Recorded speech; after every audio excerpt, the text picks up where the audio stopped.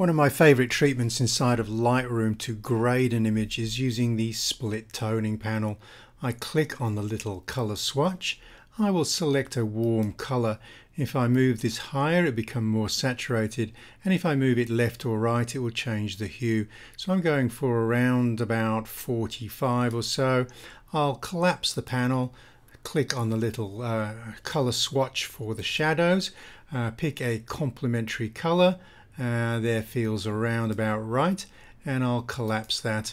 I can now use the balance to make it predominantly warm, or swinging to the left to predominantly cool.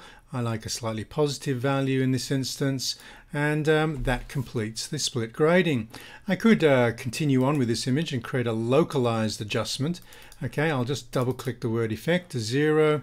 I'll raise an exposure of 1 stop, drag out, and I'll colorize that with warm light.